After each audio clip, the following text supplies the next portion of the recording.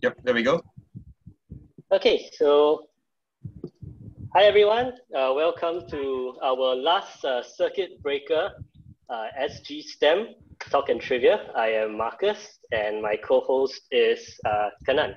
Hello everyone. Hi.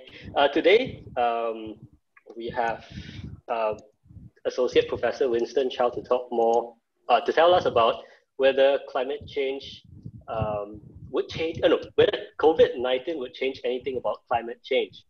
But before we begin, as more people are streaming in, we're going to talk about what's going to happen today. So we're going to have a talk for about 10 to 15 minutes, followed by a Q&A or AMA regarding the talk or regarding anything that Winston is talking about today. After that, we'll have a trivia, a fundraising trivia, where everyone's encouraged to contribute $1 to the trivia pot. The instructions are on screen, and the winner of the trivia would decide which environmental or animal voluntary welfare organization or non-profit would receive this contribution.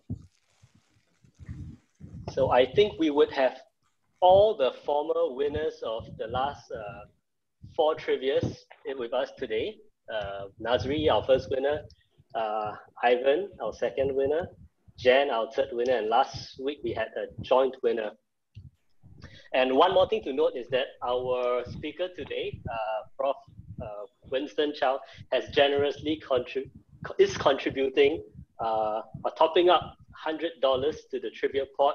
So whichever charity benefits today, thanks Prof Chow.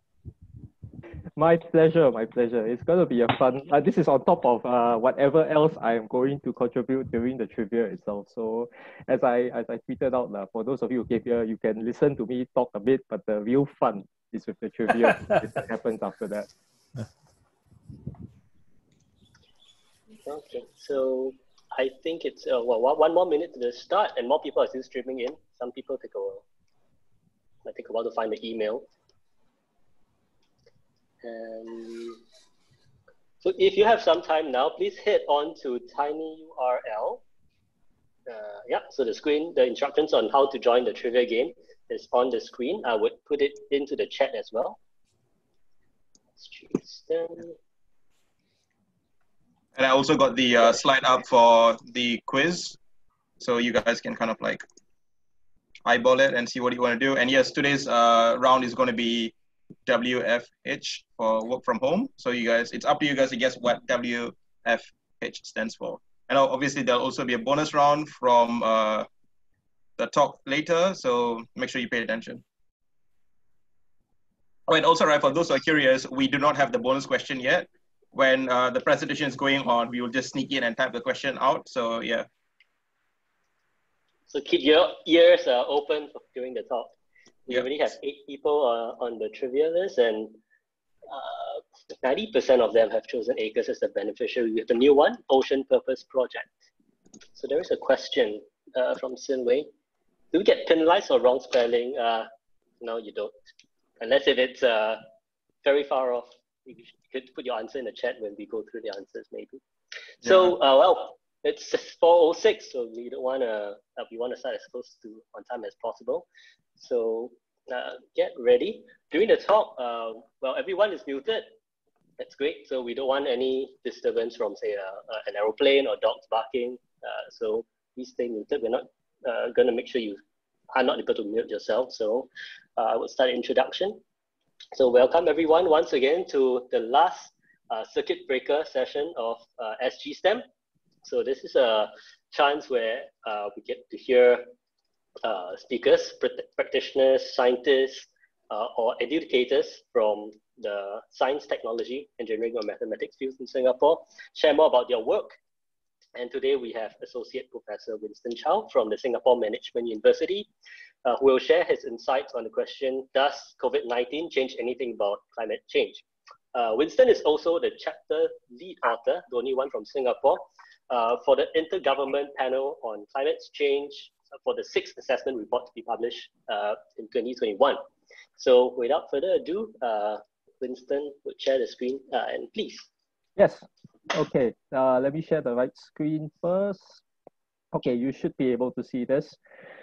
Firstly, before I begin, thanks to Kanan and Marcus for actually starting the hashtag SGSTEM initiative. It is a fantastic project, not because people have nothing better to do over the circuit breaker period, but because it's time that this sort of initiative can communicate science well to the masses and to keep each other informed and keep each other in touch of what people are doing here locally in Singapore.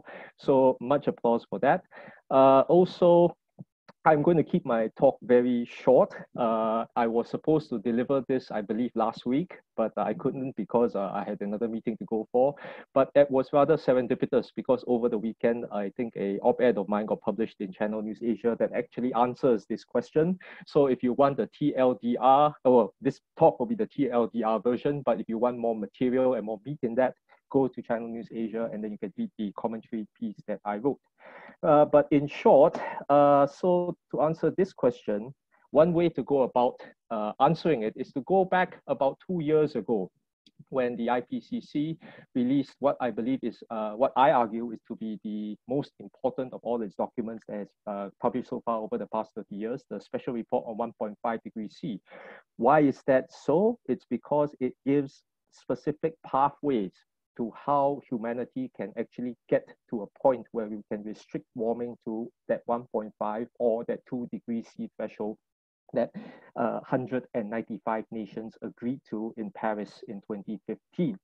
Right now, we are at, when this came out, there were 4 main model scenarios or pathways that humanity can go and reach for, but all these 4 pathways had the same inflection point, the same point where the curve is bent from increasing substantially to decreasing towards ideally a net zero. That means the amount of carbon being emitted into the atmosphere is equal or balanced by the amount that is absorbed at the surface or in the ocean, so on and so forth.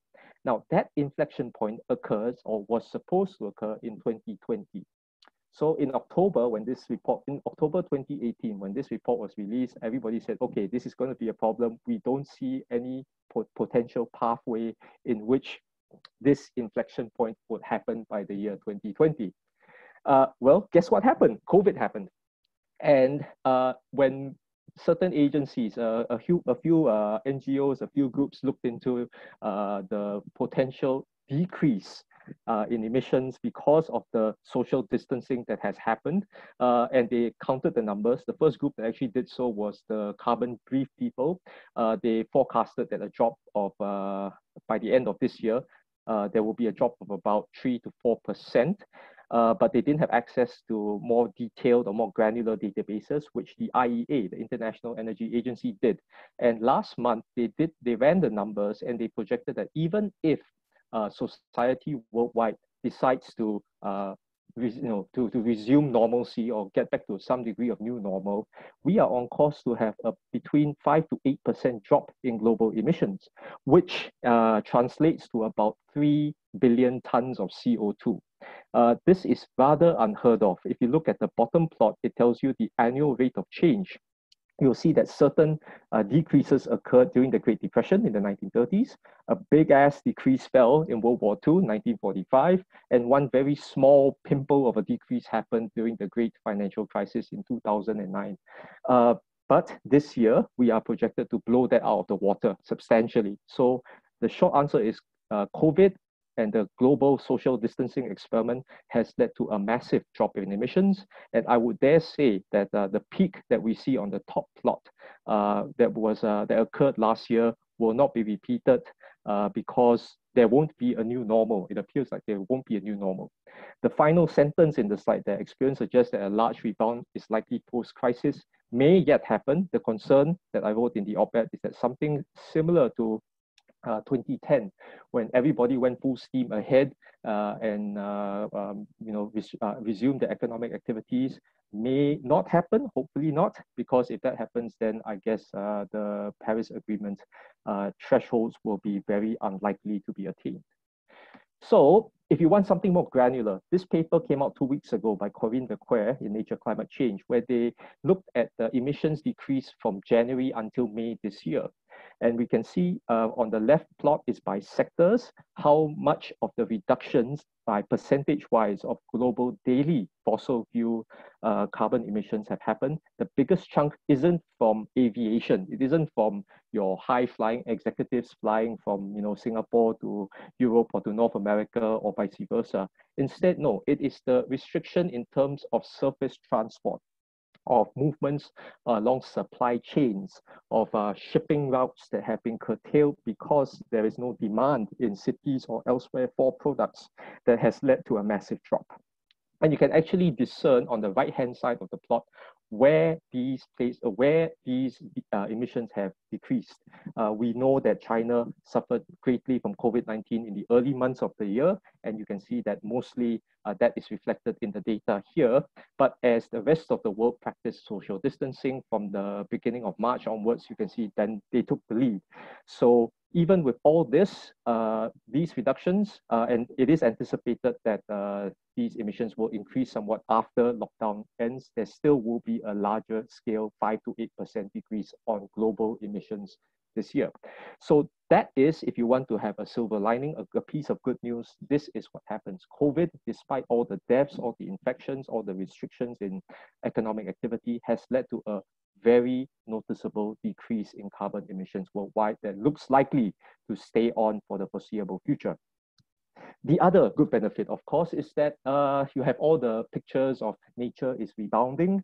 On the left is a picture taken from Nairobi in Kenya, and that is Mount Kenya in the background there behind that the glass skyscraper that you see. It's said that nobody has seen that Mount Kenya from downtown Nairobi since industrialization occurred. The picture on the right is taken from Delhi, and that's the Himalayas in the background. Usually Delhi has massive air pollution problems because of the reduction in economic activity. Air quality has improved tremendously worldwide in every major metropolis. That has been a very key benefit of the lockdown. Of course, these are boring pictures. My favorite pictures are from the very interesting memes that have gone around. You can see that social distancing in Bishan Ang Mo Kio Park has been policed by the very dystopian robot dog on the left. But on the right is my favorite picture that Kanan has very kindly sent to me just before the presentation of how nature has really came back and recovered in Bishan Ang Mo Kio Park. So, should we be happy to note that social distancing is enough to stop climate change? The answer is no, I'm afraid not. The raw fact is that no matter how much emissions we drop this year, we are still on the wrong side of the net zero equation. We are still increasing emissions worldwide. When I teach climate change previously in NUS and currently in SMU, I use the systems approach talking about stocks and flows. The reduction in emissions this year is a flow, it's a reduction of that rate of increase of carbon emissions. But the stock, the actual size of the carbon in the atmosphere is still bloody large and is still contributing to climate change. How bad is it? The figure on the left is taken by from a tweet by the director of the Goddard Institute of Space Sciences, Gavin Schmidt. He tweets as Climate of Gavin. Every year he has, or every month he has a plot that shows the prediction of whether or not the global mean surface temperature will increase or decrease accordingly. As of April of this year, he predicts a 70% chance that this year will be the warmest year on record. And given that it's not an El Nino year, it's going to be quite problematic because you don't have that forcing from El Nino that boosts temperatures like what happened in 2016. Now, temperatures are just one thing. We are more interested, in my work in the IPCC, we look at the impacts. We look at how vulnerable people are because of the increase in temperature, because of the changes in precipitation, changes in sea level, so on and so forth, that affect people living on the planet. And on the figure on the right, taken from a recent paper from Phillips et al., she is part of a group from the Union of Concerned Scientists that published this paper. They looked at what's going to happen over the next year because people stay at home, because people are forced into lockdown. Hospitals are already at full stretch because of COVID. How much additional vulnerability will happen because of those climate impacts that you see in the figure there? wildfires. You have parts of Siberia, which are as warm as Singapore right now. Yes, Siberia in May, 30 to 32 degrees Celsius. That's not normal, so to speak.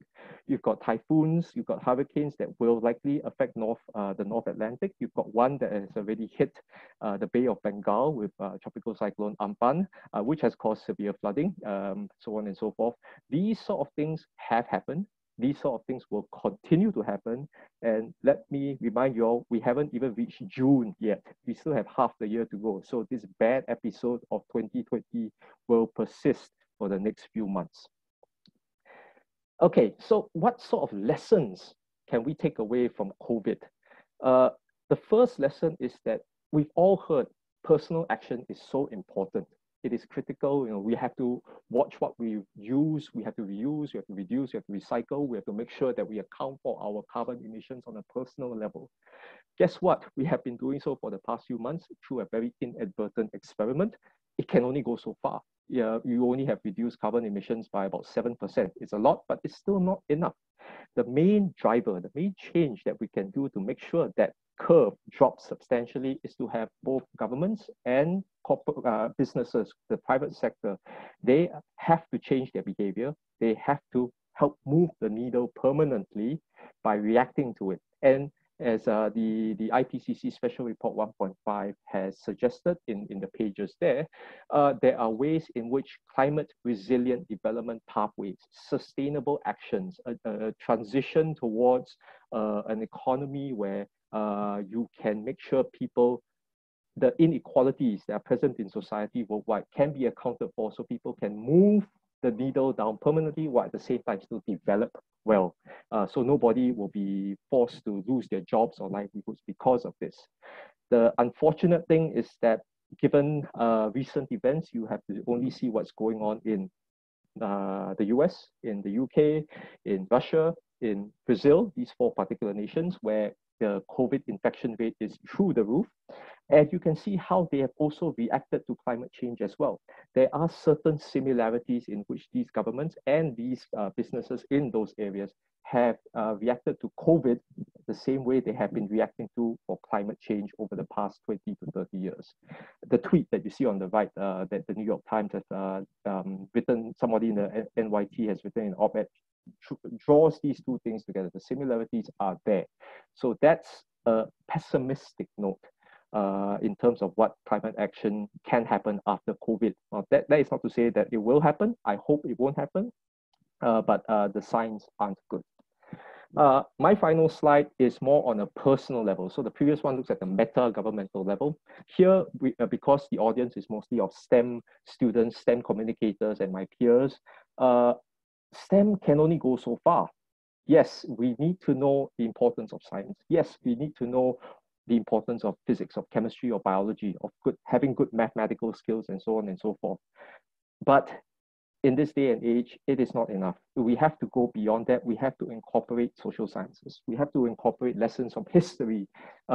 We are doomed to repeat ourselves if we don't look into this particular humanities branch. There is a need for interdisciplinary approaches that I would argue, all STEM students have to be exposed to. If you are going into grad school, for instance, it's not just enough to be exposed to history. It's not just enough to be exposed to economics. I would argue you should talk to fellow grad students from these fields to learn what they're trying to do and then help to develop interesting research that can be applied to answer important questions such as for COVID, such as for climate change. The second point I want to make is that's why I thank Marcus and Kanan repeatedly. Communication of STEM is required to a broad audience. It's an important challenge. I'm not going to give the game away, but next week's speaker has tried to do that, and I think she's doing a very good job. She's in the audience right now. She knows how difficult it can be to convey the complexities, but also the beauty of what we do in our scientific research to an audience that has a very limited attention span. That is difficult, but it can be done, and it should be done if we want to make ourselves relevant today, both in terms of COVID and for climate action. The third is that an interdisciplinary knowledge is also useful when talking to climate and COVID contrarians. You've got a whole bunch of very daft conspiracy theorists out there, very daft people who don't listen to reason, don't listen to coherence, don't listen to or misinterpret what consensus is, so on and so forth. We have to be comfortable talking with them, not talking past them, but talking with them and trying to see whether or not you can get them on side. It's a challenge. It's very difficult. I have in my classes, I devote 1 week talking about the importance of communication in climate change. I'll be happy to answer that if there are questions later on in the Q&A. But the point is, we can't just talk within our own peer group. We can't just talk within our own bubble. We have to go beyond that for good action in not just climate, but COVID. And that's a lesson that we're seeing in real time right now. So that's it. Thank you for listening to me. Again, thanks, Kanan, Marcus. I'll cede the floor back to you guys. Thank you, Winston. That was a really good talk. We have a bunch of questions. I think you ready for the questions? Okay, just unmute you there. Okay, I'll unmute. Yeah. Thanks. Okay, so first, Gretel has a question. Is it possible to share such things to the citizens in simpler terms so that we can enable them to be aware of biodiversity? Simpler terms. Wait, what was the question again? I missed the first part. Is it possible to share such things to the citizens in simpler terms so that we can enable them to be aware of biodiversity? Yes, you can. This is where the use of analogies is very important. It's I'm the wrong person to ask because the right person to ask is a certain Mr. Ottoman. And he is fantastic in using analogies, in trying to tell people, linking a story to a message behind the story for people to understand. Don't forget that humanity is a storytelling species. We learn more from interesting narratives. We learn more from interesting stories. And if you can find the right link or the right analogy, be it in biodiversity, be it in climate change or any other scientific or STEM subject, you get the attention and you help convey that.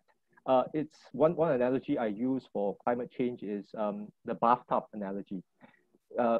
Imagine water as CO2, and you are trying to reach a level, you're trying to make sure the level of CO2 doesn't overflow and spills and destroys your toilet. So you have to have a drain there. The problem is that the drain that's leaking out, that stores or sequesters the carbon or lets the water drain out is too small, and the flow is too little versus the tap that is spewing out all the water, i.e. CO2 into the bathtub. And our challenge is to make sure that at first the rate has to be balanced, and second, that CO2 store on the bathtub has to be lowered gradually over time. So if you can think of these sort of useful analogies that occur on a day-to-day basis with other people, then that's half the battle that's won. The other half obviously is trying to be comfortable conveying that message to the right audience. Okay, that is a really good analogy with the bathtub and stuff. I've never heard that before, but I think it makes total sense. And I think that's one way to like put it out to the people. That's nice. Next, we have a question from Prema. You mentioned that the benefits that climate change has had due to COVID-19's isolation practices, but have there been any negative impacts? Negative impacts. On the human side, it's a problem. The obvious one is that if you isolate people, certain jobs are not going to be important anymore. People, I mean, we all know friends, far too many who have lost their jobs because or have their employment restrictions put into place because of the lockdown impacts. Yes, you save your carbon emissions, but at the cost of not having employment or sustainability in employment for some time. There are what other negative impacts? On a climate politics side, certain meetings have been postponed. There was a key meeting that's supposed to be held at the end of this year in Glasgow that has been postponed, in which nations are supposed to express their new NDCs, the determined contributions for carbon emissions until the next cycle for 5 years, and also the global stocktake, which is the way that countries actually quantify how much carbon they have or how much carbon they will be emitting. So these sort of processes have also been delayed because of the practices put into place for people not being able to meet. So Those are two that can come up off the top of my head. If I can think of some more, I'll bring it up as I go along. All right, sure. Thank you. Siva has a question. Are there any indications of a political awakening to the reductions demonstrated by COVID-19? Is it acting as an incentive for achievable outcomes from enhanced measures? Yes, there is. The political awakening is also tied in with the economic impact. A couple of months ago, no, 2020 has been so long that weeks feel like months. A couple of weeks ago, the price of oil, Brent crude, dropped to negative territory. That was a big price signal to tell people, alamak, we have a problem in trying to store oil that we purchased, and it's a problem. And then people realize, okay, is this going to be quite common because of geopolitical reasons? Yes. Is it because of the COVID situation? Yes. But then people realize, hey, oil is going to be a sunset industry. Will these sort of price drops be permanent? Then yes, it is. And because of the big lobby that fossil fuels have in various governments worldwide, then it becomes a political awakening of sorts. That's when people realize, hey, we can actually use COVID as an opportunity to try and switch the attention from fossil fuels towards renewables. Very important point is that over the past year or so, and I think I just saw this figure that came out this week. The amount of power generated by fossil fuels in the US is now overtaken by power generated by renewable sources, including nuclear, hydro, wind, solar, for the United States for the first time since whenever. So it's the political awakening is not just in isolation from COVID or from oil, but it's from the messaging elsewhere from people who realize this is a bloody good opportunity to actually get green/sustainable development into play. So those are the indications that I can see and I can interpret, and I am very encouraged by that.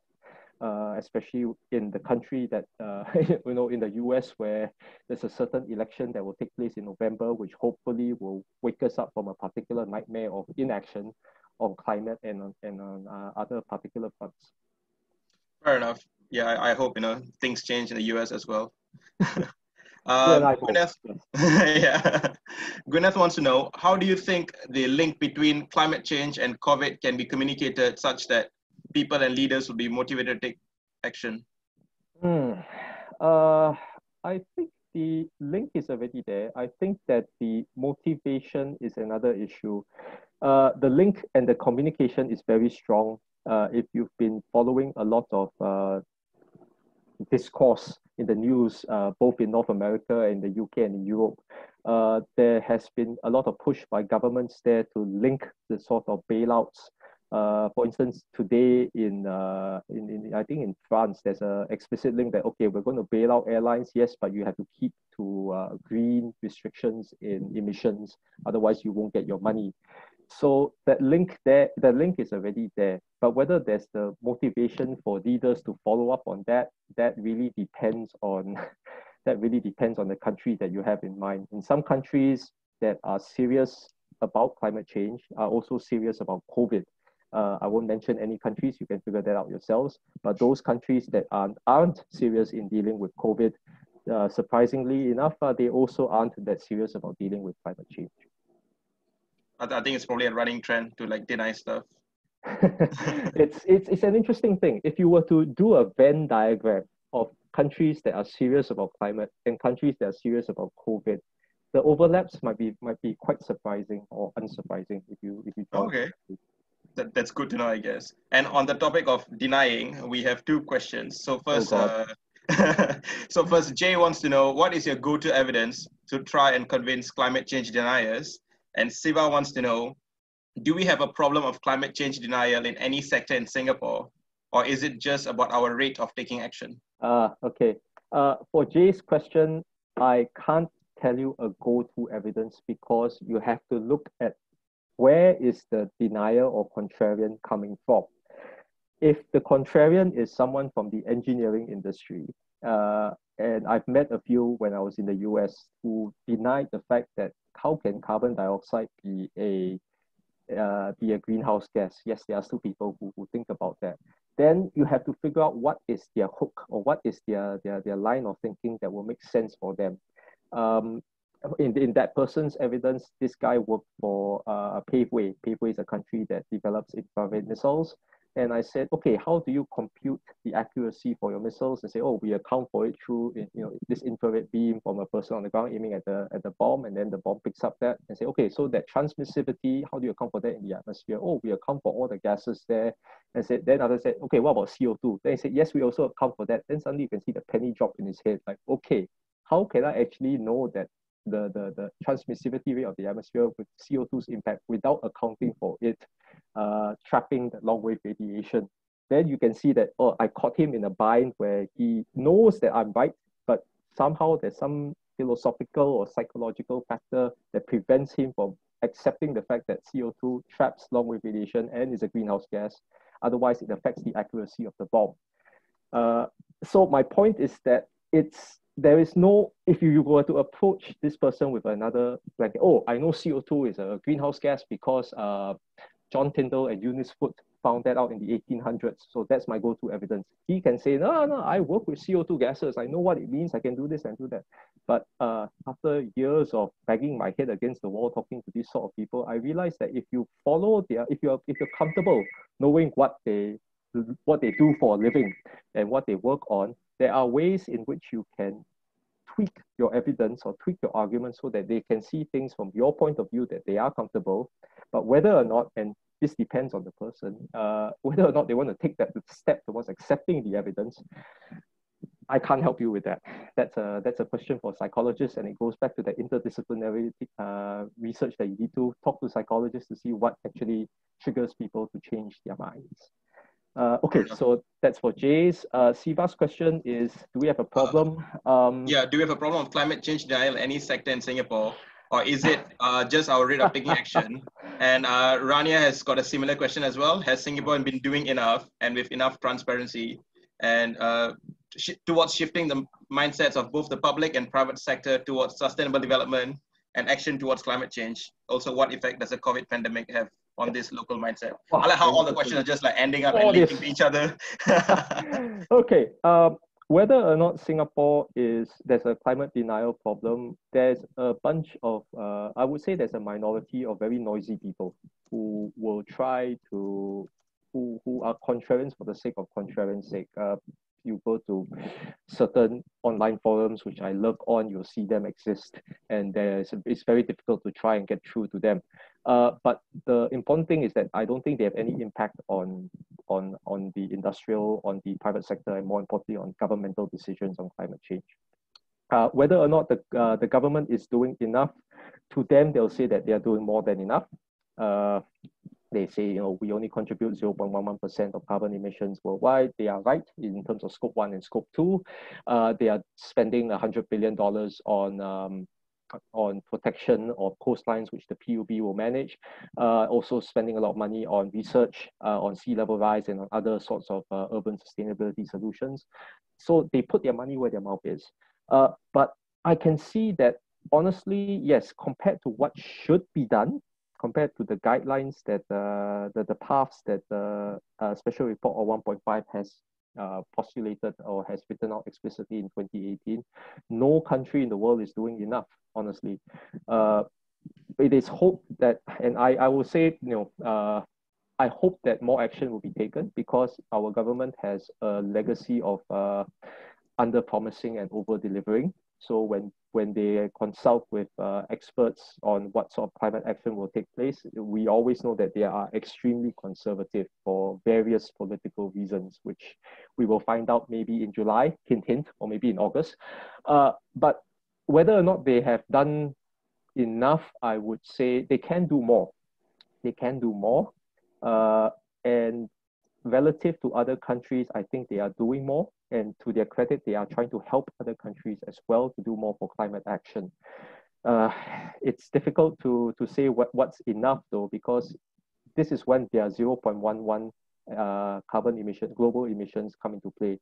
Even if we stop our emissions, we reach net zero, let's say by 2030, ideally, I wanted to reach net zero sooner rather than at 2050.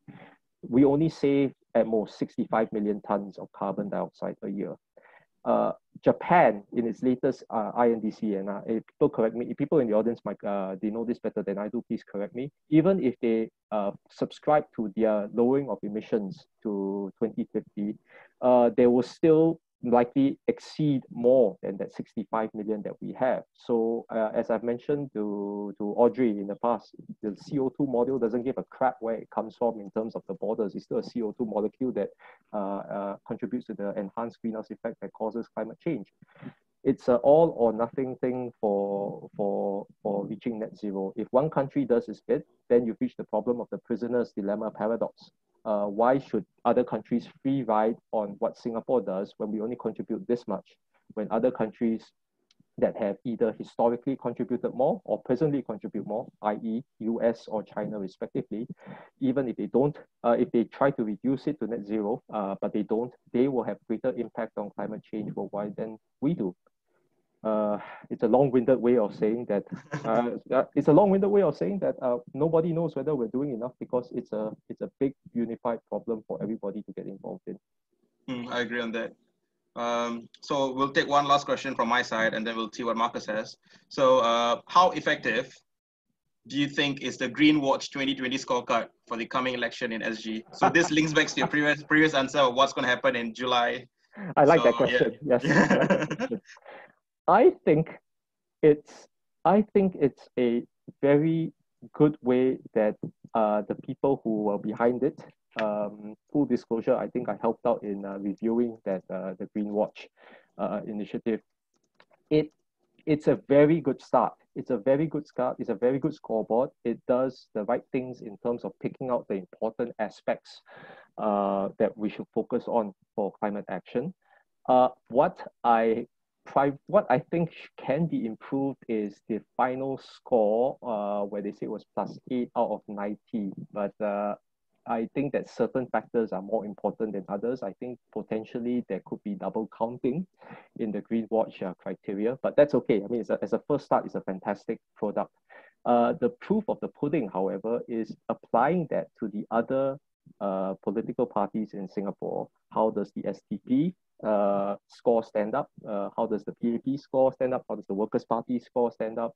And whether the other parties that actually have address climate change in their respective manifestos, whether that can be counted. And then the potential of the Green Watch scorecard can then develop and can flourish. And that will be very useful for educating voters for that event that ostensibly might happen in July or August, to make a good decision about if we, and I personally, place a big premium on how the government decides to act on climate change. That scoreboard will be very useful to this particular end. Okay, fair enough. So guess we just gotta wait a few more months then and see what happens with it. Yeah, I hope so. Oh, I see Dave has helped me out in terms of the climate side, the issues with COVID isolation. Yes, the big companies renegotiating climate taxes as well. There's a lot. The impacts of climate is more, I'm afraid, on the political and on the corporate side rather than on the scientific side. So thanks, Dave, for reminding me of that. So that is all the questions from my side. Thank you, Winston. Do you have anything, Marcus? Yes, I do. Well, thanks so much, Winston, for addressing the questions and more. Hopefully this COVID-19 will be a catalyst to create more change in terms of climate change. But I've got one last question. Hopefully you could help answer this in a few minutes regarding your research in SMU. And what are the academic programs that young people can look forward to if they want to make change or try to solve today's contemporary challenges? Okay, thanks for reminding me of that. My new employer, not so new, I've been working there for almost a year.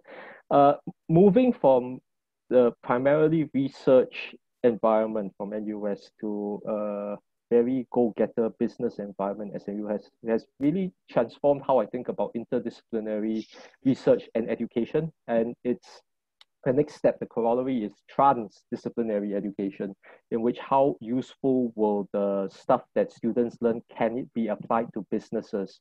Can it be applied to, for want of a better word, make money or increase profits for corporations?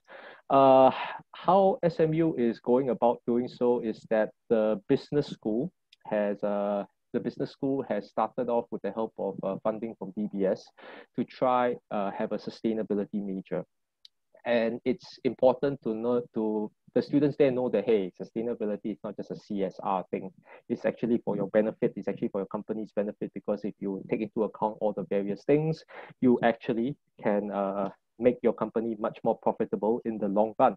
So they get exposed to education beyond just the simple accounting, beyond just the simple economics. They see that there's a need for looking at how we have not accounted for the actual price of our, environmental costs in our accounting, so on and so forth. So that's useful.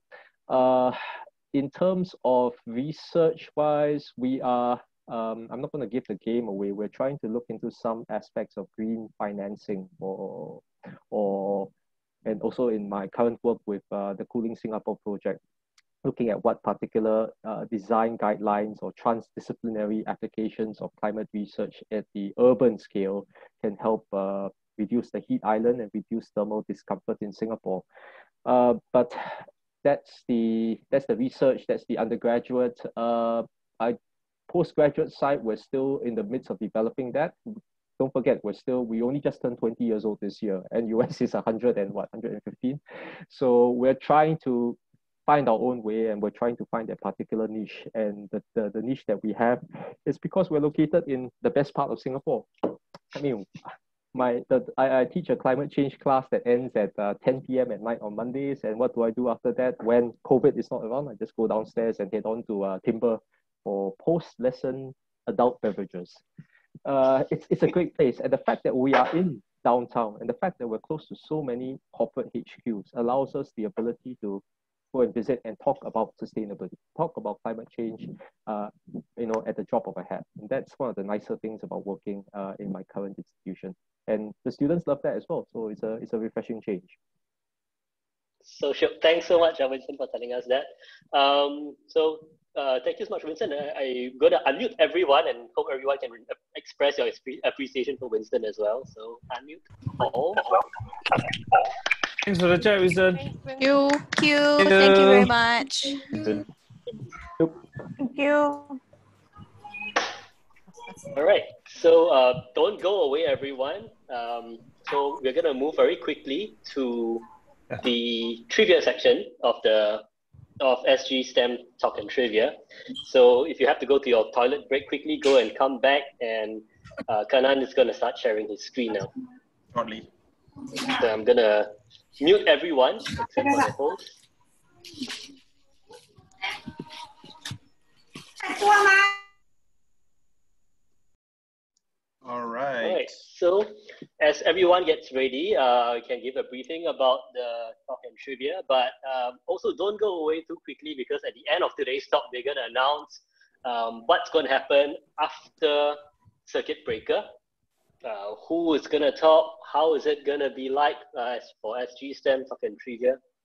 And so I don't want to give the game away now. So if you haven't contributed to our trivia pod, please consider doing so. There's a PayPal link, or you can use PayNow. And all of this money would be donated to the winner's beneficiary for the trivia. So what are next slide. How are the beneficiaries looking so far? There is WSCF, ACRES, Ocean Purpose Project, and Singapore Climate Youth Action. That's appropriate for today's talk. So for those who are joining us for the first time for the SGSTEM Trivia, we're going to play 4 rounds, including a bonus round. And today's theme is WFH, which we'll get to. What does this mean later?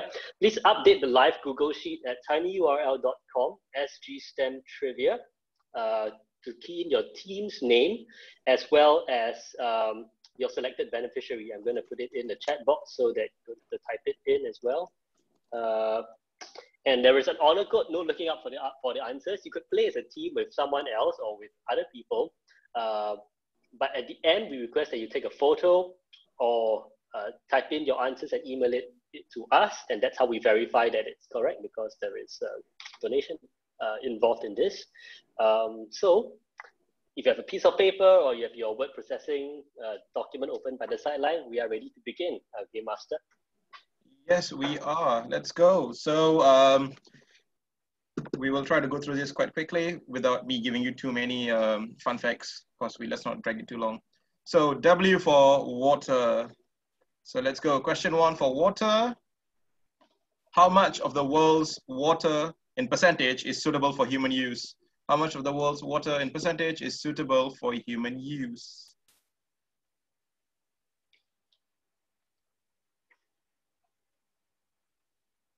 I like to have the window open on the side so I can see people's reactions, at least like the first 5 people's reactions when they're doing this.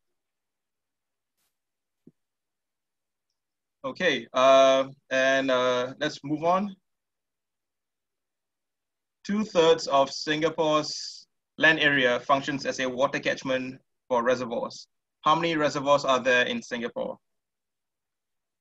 How many reservoirs are there in Singapore? Social studies question. Yeah. I'll give you guys a small clue, right?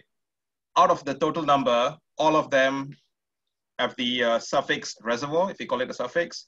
Only one of them has the suffix lake. So I don't know if it's going to help you, but yeah, there are X number of reservoirs and 1 lake, but they're all considered reservoirs.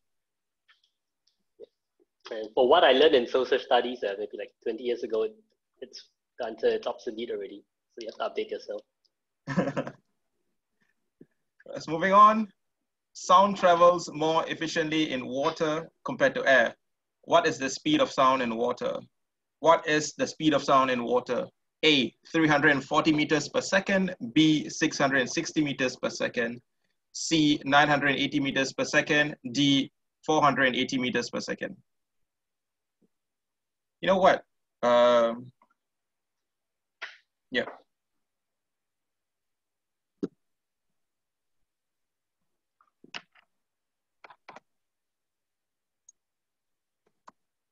I think the last one is a Yeah, I think there is a typo as well. If you guys will excuse me, I'm going to quickly just change stuff because there is a typo. Because we didn't want the options to be so close to each other. There we go. That's better. Where are we?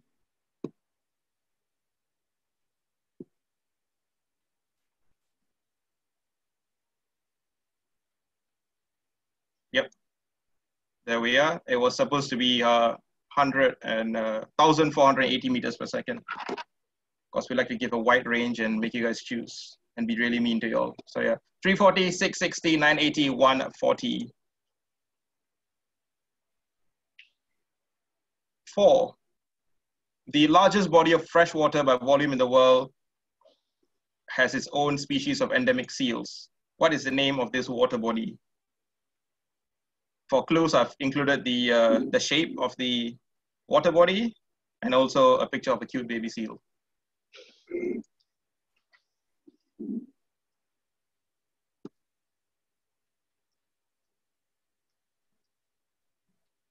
All right, moving on to question 5. If anyone needs me to go back to questions or repeat something, just shout in the chat. Question 5, there are a few sources of fresh water on the planet. Which one is the largest? Which is the largest source of fresh water on the planet? A, groundwater. B, water bodies, like physical water bodies like rivers, lakes, streams. C, atmospheric water. And D, glaciers and ice caps. Which is the largest source of fresh water on the planet?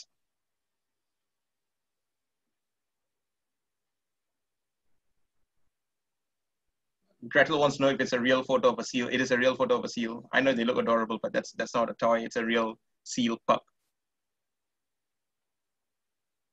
And for F, for WFH, it's fantasy. So moving on to part 2, fantasy. It's probably not what any of you think it is, right? Name the multi-headed dog that guards the gates of the underworld in Greek mythology. This fantasy creature also appears in the Harry Potter series of books and movies too, I think. So what is the name of this 3-headed dog? I feel like Winston almost knows this, almost. Yeah.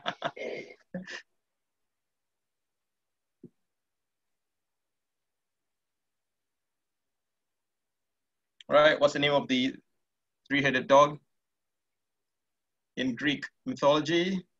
And 2, talking trees are a prominent feature in the fantasy and folklore around the world. What is the race of the tree-like beings in J.R.R. Tolkien's fantasy world of Middle-earth? And no, it's not Groot. It is not Groot.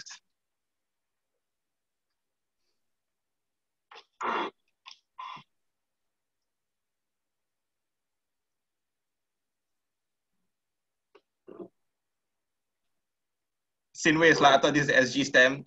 Sinway, the M in STEM stands for mythology now. So yeah.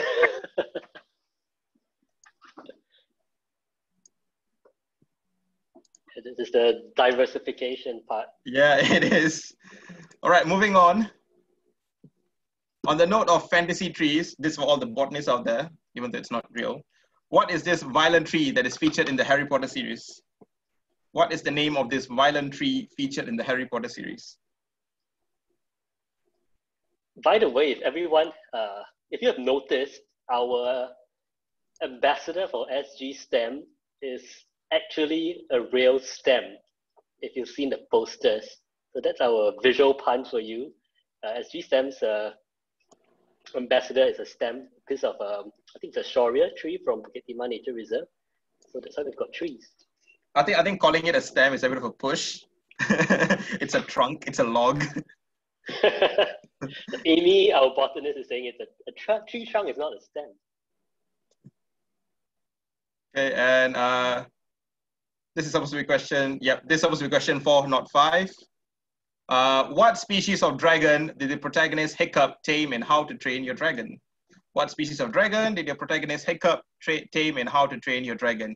A deadly nadder, B, a skrill, C, night terror, and D, night fury.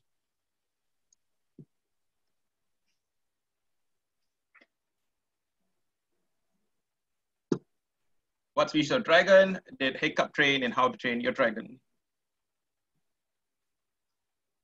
By the way, right, these are all dragons that appear in the film. So yeah, I didn't make up any of these. And for the real question 5, because I cannot number, what should you do? No, not what should you do. What should you feed a newly hatched dragon according to Hagrid? A, veal and venison. B, brandy and chicken blood. C, cow's milk and blood. D, powdered dragon shell. What should you feed a newly hatched dragon according to Hagrid, keeper of game and keys at Hogwarts School of Witchcraft and Wizardry? A, veal and venison. B, brandy and chicken blood. C, cow's milk and blood.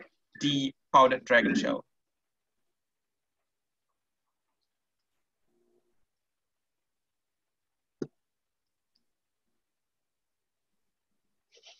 So we have some love and hate for this section.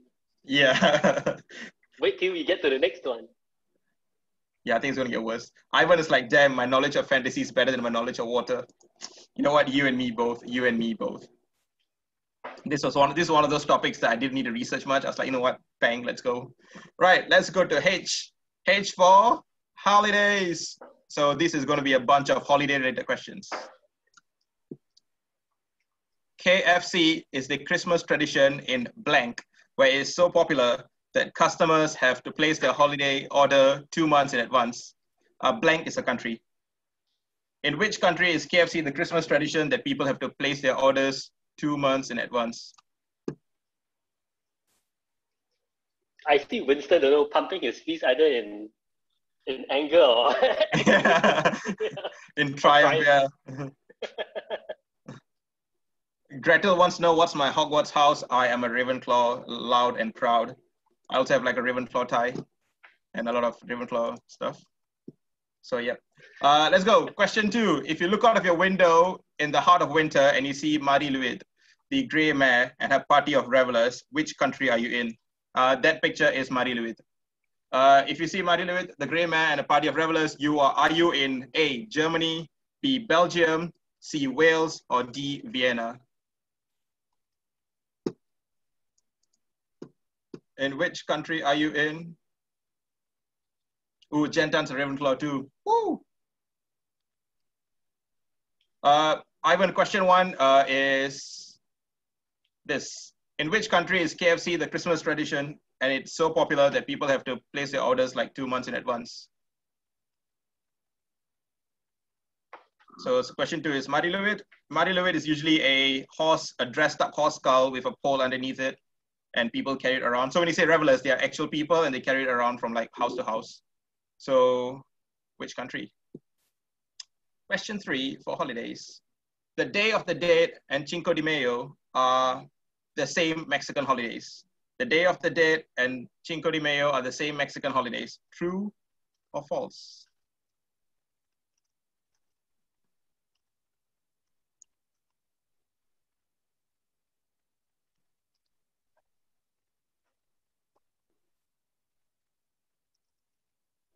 Okay, so let's go to the next one. All right, so there's something closer to home. There is a bunch of answers for this, so go for it. Name one religious observance in Singapore that has lost its public holiday status in 1968 due to the need to compete in the global market following the withdrawal of British colonial troops.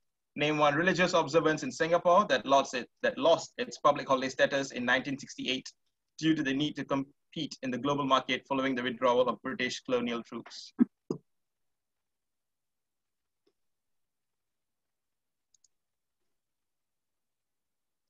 Okay.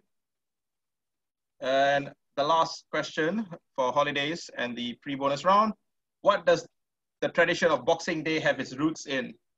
Boxing Day comes from A, drunken family brawls, B, gift giving to servants, unboxing of Christmas presents, or breaking down the boxes before recycling them, which is really important. Where does the tradition of Boxing Day come from? All right, and that is us. Ooh. And we will go to the answers. I'm going to go through quite quickly because it is reaching 5 and I do not want to keep you guys from your Friday revelries. And let's go for answers. For water, 0.3% of the world's water is suitable for human use. 0.3% is suitable for human use. That is like having 100 cans of Coke, but you can drink less than half of it. And let's move on. The number of reservoirs in Singapore is 17. The number of reservoirs in Singapore is 17. The one lake is Jurong Lake. Everything else is a reservoir. And many people do not realize that there is a Tekong Reservoir, which is right over here. I don't know if you guys can see my mouse, but that's Tekong and that's Tekong Reservoir. So we have 16 reservoirs and one lake. Question 3. This was why I had to go and change it because I screwed up on the right answer. It's 148 meters per second in water, which is 3 times as 1,480 meters per second. Thank you. 1,000. I told you I cannot numbers, man. 1,480 meters per second, which is about 4.3 times faster as it is in air. In air, it's about 343 meters. Question 4. Lake Baikal is the largest body of fresh water, and it has its own species of seals. Lake Baikal seals are the only freshwater pinnipeds, and Lake Baikal is supposedly the deepest, and it's considered to be the oldest lake in the world. No, not quite. So there are at least, there's another species of freshwater pinnipeds. There are 2 other lakes in Russia that has freshwater seals. But are they Lake Baikal seals as well? No. Okay. They are subspecies of another kind of seal. Oh, okay. I think these are the only obligate species, I think. I'll have to read about that. Yes. I didn't know that. And the largest source of fresh water is glaciers and ice caps. So you guys will need to fight with polar bears and penguins for your really fresh water. And by the way, all of them, like I said earlier, they're all the freshwater sources, and glaciers and ice caps is where most of the water is locked up in. And let's go to fantasy. Cerberus is the 3-headed dog that is found in Greek mythology and also in Harry Potter, where it was called Fluffy. The talking trees are Ents, E-N-T, Ents in the Middle Earth. And the other violent tree is the Whomping Willow found at Hogwarts School of Witchcraft and Wizardry.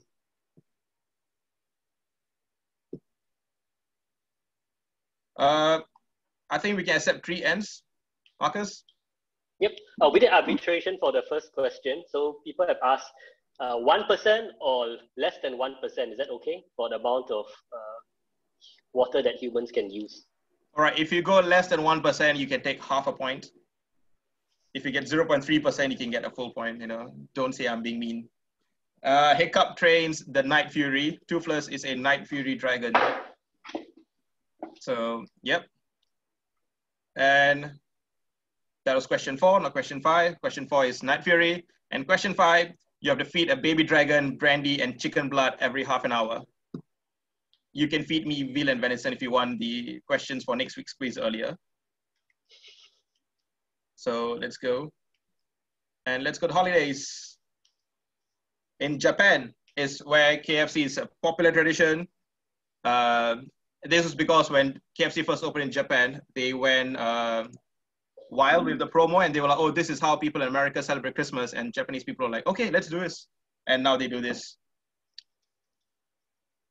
And you are in Wales, if you look out of your window and you see Mary Lewitt and a group of people coming towards you. So this group of people will play song and rhyme games with the owners of the pubs and house. And if you lose, Mary Lewitt will come into your cellar and drink all your beer. It's supposed to be good luck for you, even though you don't have any beer left because a horse drank it. And false, Cinco de Mayo celebrates Mexican Army's victory over the French in 1862, while Day of the Dead is praying and remembering those who have died. And it's supposed to be a happy thing because your loved ones awaken and celebrate with you. So false, they are not the same day. And this is the list of religious observances that have lost their public holiday status. Thaipusam, Maulid, I think that's how it's pronounced. Easter Monday, Boxing Day, second day of Hari Raya Puasa, and Holy Saturday. This was the list I found. I do not know whether there's any more stuff in the list that I may have left out. So, yeah. Request to return to the question 5 of fantasy. Question 5 fantasy. Brandy and chicken blood. C, brandy and chicken blood. And 4 is D, Night Fury. Yep. So yeah.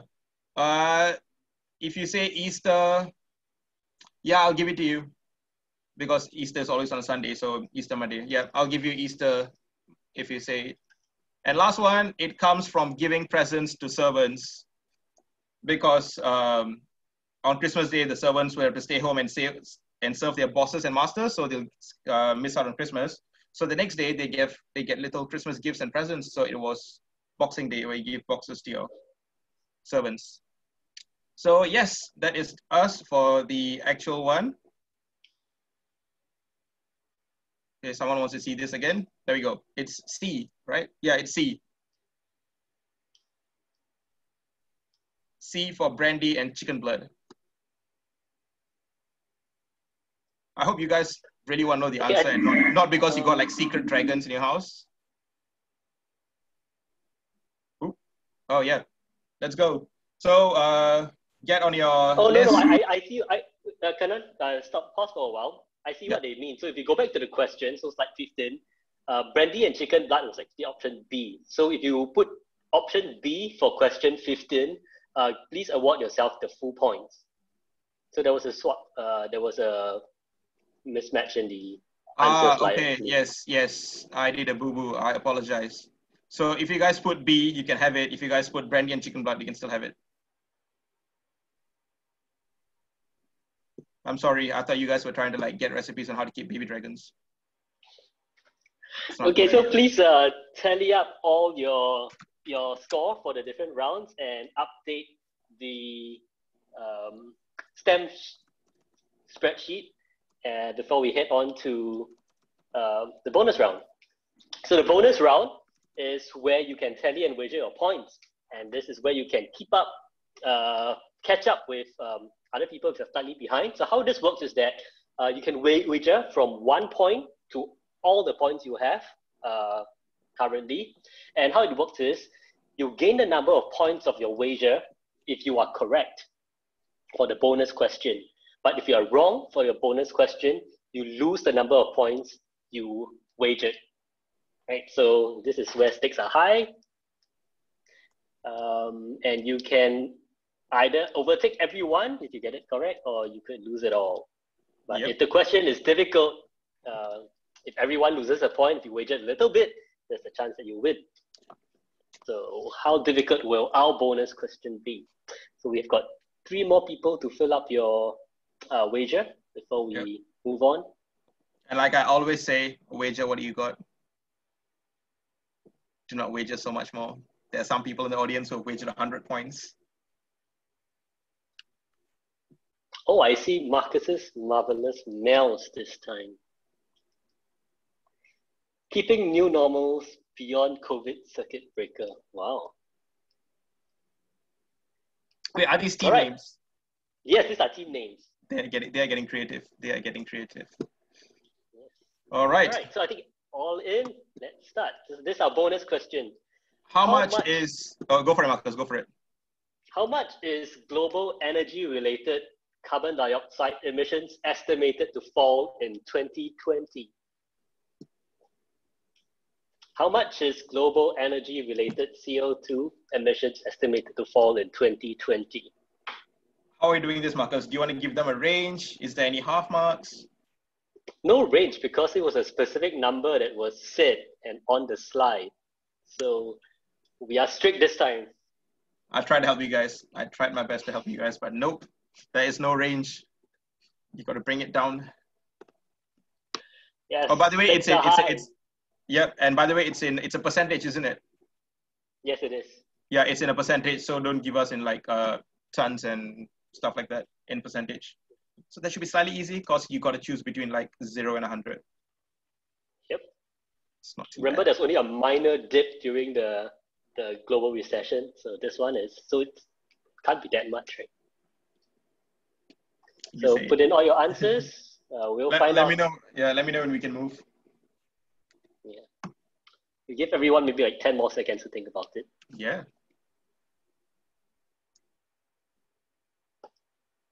Or teams may be consulting each other. All right, I think we are ready. Yep. 10 seconds up. And the answer is 8%.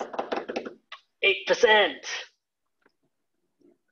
All right, so please fill in what is your grand total, considering whether you got it correct or wrong for the wager. Oh, I see a couple of zeros, I'm so sorry. But E and G, oh, some people have got it right. Well done. Ooh, I don't think you can round up. Marcus, can they round up? Audrey wants to know whether they can round up. So I assume you mean 10%? Is that what she means, 10%?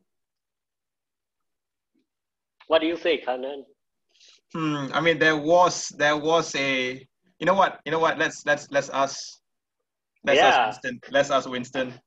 I guess you can round it up. It's okay. So did they get a full mark then? Yeah.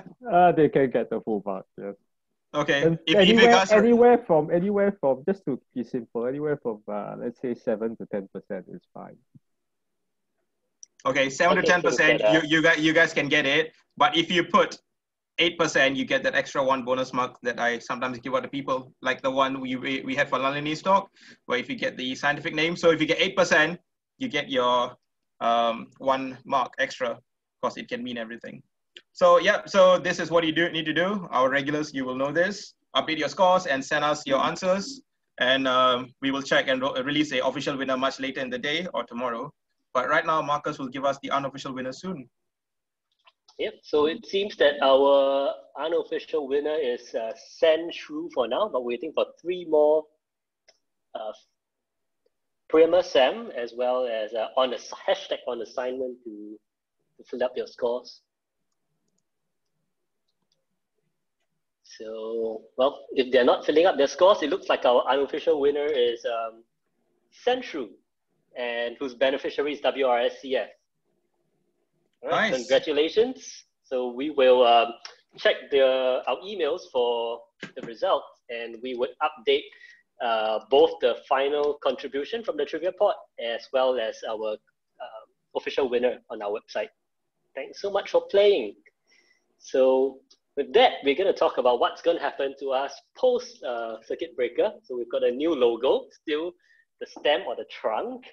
And our speakers next week are Mr. Mark Chong, as well as Ms. Audrey Tan from the Straits Times. Mark is the executive photojournalist, while Audrey is our correspondent for science and the environment, who will tell us how is a science story told or reported. And for that, we're going to be tracing their footsteps for the El Nino from Indonesia to the Galapagos Islands. And hopefully that will teach us how, if we are from the science, from STEM, how to better communicate with the audience by learning from them. Right? So this is, they're here with us in this week's talk as well. So as you guys can see, we have shifted to Thursday at a different timing. So with circuit breaker ending, and even though it's phase 1, some people are going back to work, and we are expecting to shift to phase 2 much sooner than we think. So the new post-circuit breaker timing will be Thursdays, 8 to 9 p.m., but it's not going to be every Thursday. It will be every other Thursday. So the next session is next Thursday at on the 4th of June, and the following one will be on the 18th of June. So we are going to make it a later timing on a weekday evening, like you guys asked, and we are going to make it every fortnight, every 2 weeks. So it's going to be, yeah. So just keep a lookout for it. Like I think in the emails that Marcus will send out, you guys know we have a website, we have a Facebook page, and we're also active on Twitter and Facebook and everything. So you guys can find more details there. Yes. Yep. So and we also have speakers lined up for the next, after Mark's and Audrey's session, we already have speakers lined up for the next 2 other sessions already. Probably talking about disease, and someone from probably from WRS might be talking to us. So that's something to look forward to. Yeah, that's the bait right there for you all. Yeah, so we're gonna do the same. We're gonna do a Wi-Fi. So don't go away. Turn on your cameras, and yep, I see people putting on the cameras on. Thanks for joining us. You guys know how it works, right? If you got your animals, you got cool backgrounds, you know, put them up as well. I remember last week there was a cat. Oh, and there was a dog as well. I see the chicken and Anbu's screen as well. The chicken is back. All right, so I'm gonna take the first gallery page. Yep, so just turn your cameras on. Right, snap. Second page. Gonna wait for the captions to go away. All right, thanks for joining us. So if you've got any suggestions, feedback, or any topics to suggest for our trivia, do let us know by email or put it in the chat, and we'll consider them. Right, so that is us for now. Like I said, we will see you guys again next Thursday at 8 p.m., not Friday, 4 p.m. If you log in here, there'll be no one here. You'll be all alone.